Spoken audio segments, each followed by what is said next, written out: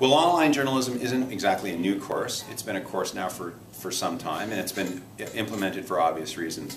As online became more and more important, it became clear that one, it's a separate course of study in and of itself to learn about online, the history, the theory, and the application and skill set that goes with it. And two, it is bringing together virtually all the other courses as more and more journalism is produced in what I call a poly-publishing model or a platform agnostic model.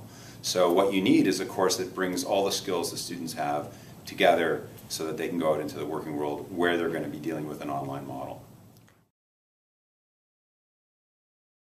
Well, more and more we're hearing from employers that what they want is students who have multiple skills, who are comfortable telling stories and using the grammar of video, audio, and text, or what we call text plus online, and particularly the skill set that you guys are learning right now, which is the ability to bring all those together in a meaningful way in an online environment, which has its own grammar. Don't believe everything Wayne says. He's actually a shill for Apple. Thanks, Paul.